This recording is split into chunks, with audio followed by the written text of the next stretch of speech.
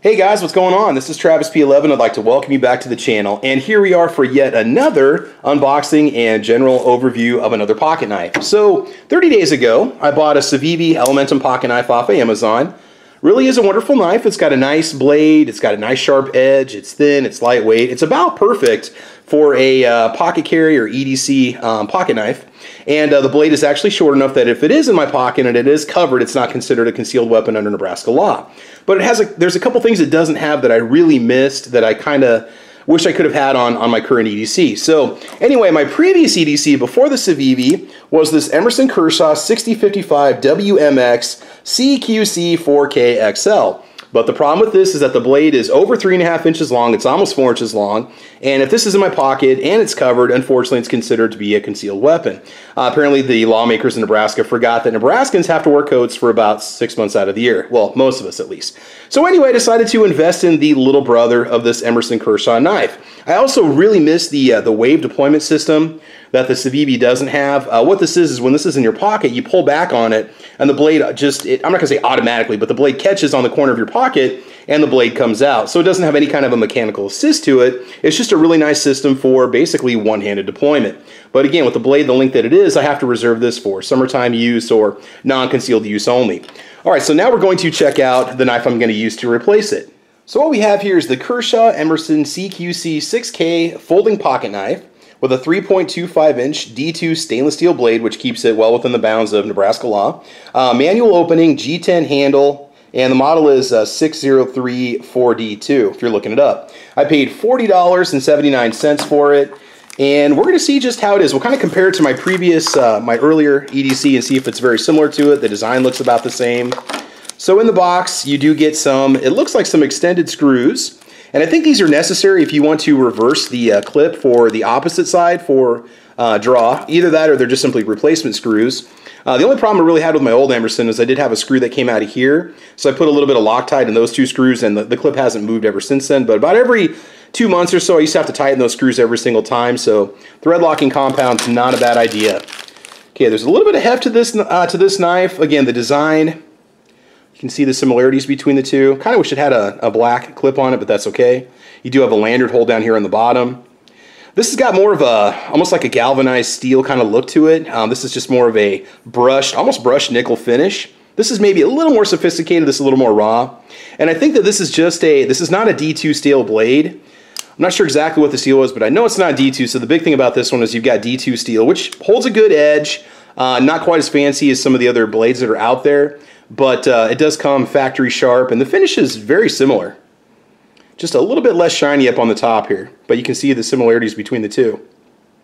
Now, overall length is not an issue. It's all about the blade length here in Nebraska. Got a little bit more of an aggressive curve on the front than what we have with the lower Kershaw. So let's go ahead and put this in our pocket, and I'll show you guys how this pocket deployment system works, the wave deployment system. It's really nice. The only thing you need to remember is if anybody would ever pull the knife out of your pocket, you know, say you're being searched or whatever, you want to let them know that this knife is going to pop out as soon as they pull it out so they don't cut themselves or cut you. All right, let's go and put this in our pocket, and we'll show you what it looks like when you test it out. All right, so there's a picture of the knife in the pocket, or the video of it. So we'll go ahead. What you do when you pull, you want to pull towards the back, and the clip is going to catch on this seam right here on your jeans, and the blade is going to open, okay? So my old knife, it had a much more aggressive wave on it, this Kershaw. This is my bigger Kershaw, which just pops right out. So it is really, really easy to use. After a couple uses, it does smooth out a little bit too, takes just a little bit of break in. And that's it. So you can pull it out if you need to without having to use a second hand. Okay, you do get a full instruction manual that tells you everything you need to know about it. In case I hadn't mentioned, and I think I did, it's the G2 or G10 style grips. It covers all the information. They do talk about how to sharpen, which is really nice. A lot of the knives I purchased don't give you that information at all. How to put the proper grind on them and stuff. And it does have a limited lifetime warranty. And Kai USA owns Kershaw and a few other knife companies. And I've heard that they do stand behind their products. If you have any problems, you can give them a call, which is really nice too. So overall, I'm pretty impressed with the overall package. Let's go ahead and check out the sharpness of the knife and see how it is. Oh, one thing I really like about this is this notch that's in here. This is definitely much more comfortable for gripping, okay? Whereas my old one just kind of had this curve into it. So it does have that scallop in there. And there may be something a little more similar to this particular knife that's smaller, but this was the closest thing I could find online to it, and I really did miss that design. But I mean, overall, it's very well built. Real quick, let's check out the centering. I have not done any adjustments to it. The centering is actually, you might not be able to tell by the angle of the camera, but it's perfect. There were a few people complaining about it, but something you have to understand is that there's tension here from this lock that's pushing on the blade. So right now it keeps the lock into place. It keeps the blade into place. And if you move it back and lock it, this whole little bar does rest up against the blade a little bit, so it can cause it to go offset just a tiny bit, but I'm not much of a knife piercer, and really I don't care. But overall, I mean, the build quality is nice and solid, right? So as usual, got to do the little paper cutting test. The edge out of the box, it's not bad. I think my Civivi was maybe just a little bit sharper, but this is, I mean, you can see it's got a nice grind on it. It's got a nice clean edge. It's not bad at all. Trying to get you guys the best light I can for reflection there. All right. It's kind of a thick blade, but it is nice and sharp. It just goes right into it here. Let's try this. There we go. Just kind of drag a little bit. Makes a nice sharp edge in the paper. There you go. Okay, and of course we have to do the ever important, you know, Gorilla Paw shaving test. So let's go ahead and see if it'll take off some of the hair.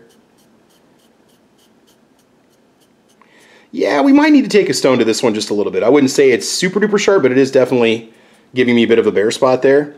So yeah, we're gonna go ahead and run this one into the rotation and see how it holds up. I'll give you guys updates on it just like I did on the old knife. And I think that's about it. So here you go, guys, my general overview and unboxing of the Emerson CQC-6K with the D2 steel blade. And again, it seems to be pretty decent, ready to go, and it does show you all the adjustments and stuff you can make to it in the instruction manual. So there we go, guys. That is my take on the Kershaw CQC-6K D2. Definitely seems like it's going to be a pretty good knife. So there you have it, guys. Make sure you like and subscribe. Make sure you check me out over on Facebook, Twitter, Instagram. Also over on guntube.org and Gunstreamer and UGEtube.